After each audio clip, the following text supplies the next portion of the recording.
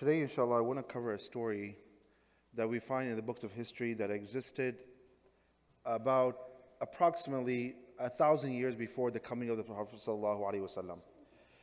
But it was about a man who had an impact. Though he existed 1,000 years before the Prophet ﷺ, he impacted the life of the Prophet ﷺ eventually.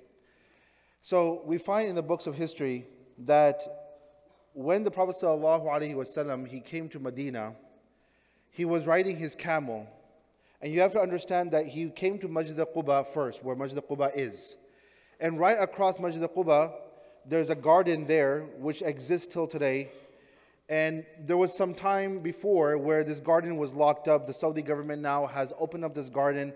And now it's become one of the places where often when people go for ziyarat, they usually stop at this garden. This was the place where initially, when Abu Bakr radiallahu anhu and the Prophet sallallahu alaihi wasallam, they came, people did not know who the Prophet sallallahu alaihi wasallam was. So it was that time where the Prophet sallallahu alaihi wasallam was actually walking, and Abu Bakr radiallahu anhu, he was also with the Prophet sallallahu alaihi wasallam, but people had mistakenly assumed that it was Abu Bakr who was the Prophet sallallahu alaihi wasallam. So as soon as Abu Bakr radiallahu anhu sat down, everyone began to come and do his khidmah, and everyone began to come and serve him. And the Prophet ﷺ, he just took a few steps away and he sat down by himself. At that time, the sun was beating down on Rasulullah ﷺ. So Abu Bakr radiallahu anhu, he got up and he put a shade right above the Prophet ﷺ. And that was the very first time that many people in Medina who had never ever experienced or had ever come in front of Rasulullah ﷺ, that is when they began to realize that this is the Prophet of Allah ﷺ. And so then the Prophet ﷺ, he established Masjid al-Quba, he stayed there for several days, and then now he's coming to Medina for the very first time. And you have to understand that right now also, it's almost like, if you think about it, it's a 45 to 50 minute walk right now from Masjid Nabawi to Masjid al-Quba. And right now, the government has even created a pathway, a direct pathway from Masjid Nabawi all the way to Masjid al-Quba. If anyone wants to walk it, they can walk it. So the Prophet ﷺ is coming to Masjid al-Quba, and at that time he's on his animal, and many people ask the Prophet ﷺ to come and stay at their home, out of respect and honor for themselves. And the Prophet ﷺ said that please leave this animal alone. Wherever it goes and wherever it stops, that is where I will stay. The Prophet ﷺ, it's mentioned in the books of Sirah that it came and stopped at the house of Abu Ayyub Ansari radiallahu anhu. Now the question is why the house of Abu Ayyub Ansari radiallahu anhu? And by the way, for perspective purposes, if you go right now to Masjid Nabawi right now, where the green dome is, there's a wall right there around the green dome. If you take perhaps probably 15, 20 steps, not exactly forward, a little diagonally, that is where the house of Abu Ayyub Ansari radiallahu anhu was originally, okay? So just to give you some perspective, if you ever go next time, just try to understand and try to visualize this was the house of Abu Ayyub Ansari. The question is, why the house of Abu Ayyub Ansari? Here's the interesting thing. So we find that in the past, there was a man who was a king of Yemen. His name was Tubba. Okay, his name was Tubba. And there's different historical records that we find. So I'm going to cover both of them. There's two primary ones. I'm going to cover both of them. The beginning of each story is different, but the ending is the same for both stories, for both historical variations. The one variation that we find is that this man, Tubba, was a person who would go to different places, conquer those places, and move on. That's the type of king that he had. He had an entourage with him. He had army. He had people who had studied previous scriptures and so forth. So what happened was that he was making his way from Yemen upwards, and the very first place that he came across, the major place, was Mecca. He went to Mecca, and he began to, usually he would get an invite, he would get a warm welcome. Here he did not receive a warm welcome. And you got to understand also that when you go to Mecca, the Quraysh were a little more tougher natured people. So what happened was that he felt that, this place, I'm going to conquer this place and I'm going to wipe out the people of this place. It's mentioned that he suffered a sickness, and because of that sickness, he quickly left Mecca But at the same time, the people there, or amongst his entourage, they began to tell him that this is a very sacred place that was built by Ibrahim alayhi salam and his son and so forth. And rather than you thinking about destroying this place, rather you should revere this place. So he was, by the way, Tubba was the very first man who clothed the Kaaba. Okay, he was the very first person who clothed the Kaaba. And there's no difference in this.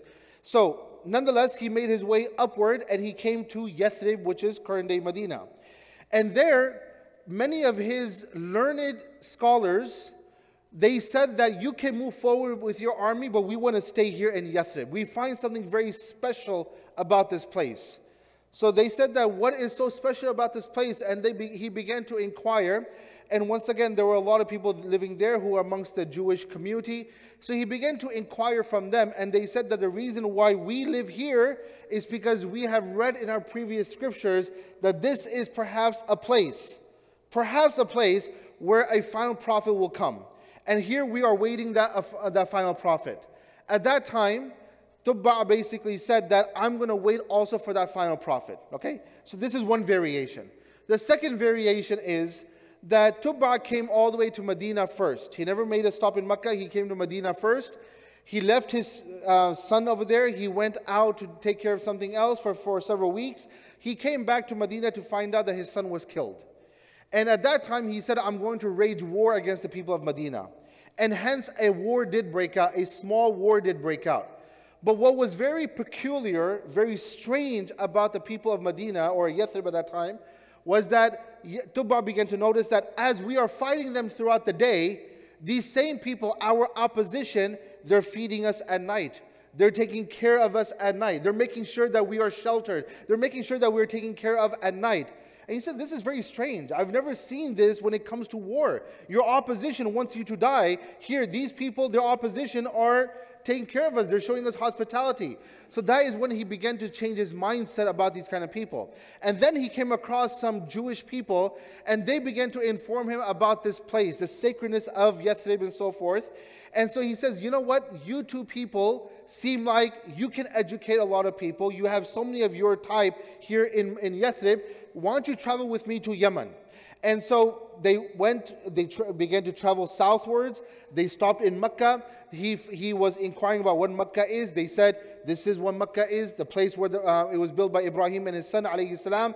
And then he went to Yemen. And these two people, these two Jewish rabbis, accompanied him to Yemen. And they taught Jewish faith and so forth, converted many people. And by the way, this is why, even when you go to Yemen today, there's a very big Jewish community there till today in Yemen. You go to Yemen, there's a very big Jewish community there till today, by the way. So anyway, the point is this. At that time, while he was living in Yemen, he began to inquire from these people that, why were you living in Yathrib? And they said that we have come across, what we have found in our Torah, that there's a man by the name of Ahmad who will come eventually here. And this is one of the names of the Prophet ﷺ. He will eventually come in Yathrib, and we are waiting for him. Tubba began to study about the Prophet ﷺ, and he began to fall in love with the Prophet ﷺ. Whatever he has studied in the previous scriptures, he began to admire him. So what Tubba did was that he also came back to Medina, and he began to reside in Medina. And what he did was that he built a house. He said, I'm going to build a house for this man Muhammad, peace be upon him, sallallahu alaihi wasallam, and whenever he comes, I'm going to be the one who's going to entertain him. And subhanAllah, he wrote even a letter for Rasulullah sallallahu alaihi wasallam, that this is who I am, and this is a house for you, and I'm one of your supporters. I believe in you and so forth. I believe in your message. And this is why Rasulullah sallallahu alaihi wasallam, he mentions, there's a hadith in Musnad Ahmad that Tubba, do not curse Tubba. Tubba was a Muslim. He mentions this. But at the same time, you have to understand that the word Tubba is in reference to any Yemeni king. Just like in Egypt, every single king is known as Pharaoh, but there's one particular Fir'aun, which was the Fir'aun of Musa alayhi salam. You understand? But everyone else was considered as a Fir'aun also. But likewise, in Yemen, any king was considered as a Tubba, but there's a particular Tubba here. But nonetheless, he says that I'm going to build a house. He wrote a letter, and while he was about to pass away, at that time it is mentioned that he gave this letter and he says that I'm going to pass away. I probably will not see the Prophet ﷺ, but please make sure that this letter does get to the Prophet ﷺ. And there are some historical records that we find that the Prophet ﷺ, subhanAllah, via wahi, he was informed about this. And later on, in the time of the Prophet ﷺ, he actually was given this letter by someone else from Medina. It got passed on from generation to generation, and it was brought to the Prophet ﷺ. Now we come to current day, which was the Hijrah time. The Prophet ﷺ once again is on his animal, and he stops at the house of Abu Ayyub Ansari radiallahu anh. The question is, why the house of Abu Ayyub Ansari? Because Abu Ayyub Ansari is one of the people amongst the ancestry of Tubba. Okay? Interestingly, Tubba built this place. He built this house for the Prophet ﷺ. He could not see the Prophet ﷺ, but Allah subhanahu wa ta'ala, subhanallah, He made sure that one of the people in the family of Tubba, in the ancestry of Tubba, would become a sole possessor of this house. They would become a malik of this house, and then eventually this same animal stopped at the same house which was built by Tubba, which was at that time resided, or it was being there. Ayyub Ansari radiallahu anh was residing over there. So it's a very interesting story if you think about it, that who this man was. He built something, but what's the key lesson in all this? First of all, you understand now how history works. Now you understand why Abu Ayyub Ansari radiallahu anh. A very interesting story, but here's the key thing. When you make a very good intention, Tubba, probably he knew he will not see Rasulullah sallallahu alaihi wasallam, but he made an intention. And he was sincere in his intention. He was trying to do something that is good. So here's the thing. A lot of times we want to do something that is good, and it may impact someone else. But because you and we may not see the effects of that impact, we give up. Don't ever give up. If you want to do anything that is good, you do something that is good, and perhaps Allah subhanahu wa ta'ala will bring the fruits of your hard work many years later, and someone else may benefit from your hard work. You know, there was a scholar who gave a very good example that when you study science, what happens to water? Water evaporates, right? But usually when the water does evaporate into the clouds and so forth, then usually that same cloud, it doesn't drop the water, it doesn't pour the water on that same locality again. It moves around, and then it will bring down the rain on some other community. Likewise, whenever good that we do, we may not see the impact where we are at, where we're working at, but the impact may be affected, or the impact may be somewhere else. So whenever you want to do something that is good, do something that is good. Go through the good that you want to do. And perhaps if you have a good intention, Allah subhanahu wa ta'ala will bring your results into fruition, inshallah, and someone down the road will benefit. You make dua, probably the effects of your dua will not be done now. The effects of your dua will take place sometime later. But don't ever underestimate any good that you want to do, inshallah. Just like I shared the story of this man, Tubba. He built a house. He was gone from this dunya. Years and decades had gone by. And then year after all that, then Rasulullah sallallahu alaihi wasallam, he had the intention. And subhanAllah, Allah made that exactly happen. Allah fulfilled His intention by the Prophet sallallahu alaihi wasallam staying over there. And by the way, this was, as I said, it was right there next to the Masjid Nabawi. And at that time, Masjid Nabawi did not even exist at that time. The Prophet ﷺ, he bought that piece of land from 2 orphan kids, and he established Masjid Nabawi over there first. And then history keeps on going on. So just some history also a lesson in all this for also when it comes to intention and the sincerity of intention. I ask Allah subhanahu wa ta'ala to make us amongst those who learn from these kind of stories, to apply the benefits of these stories in our life. Ameen Rabbil Alameen. Wa jazakumullah khair. Assalamu alaikum wa rahmatullahi wa barakatuh. إن المسلمين والمسلمات والمؤمنين والمؤمنات والقانتين والقانتات والصادقين والصادقات والصابرين والصابرات والخاشعين والخاشعات والمتصدقين والمتصدقات والصائمين والصائمات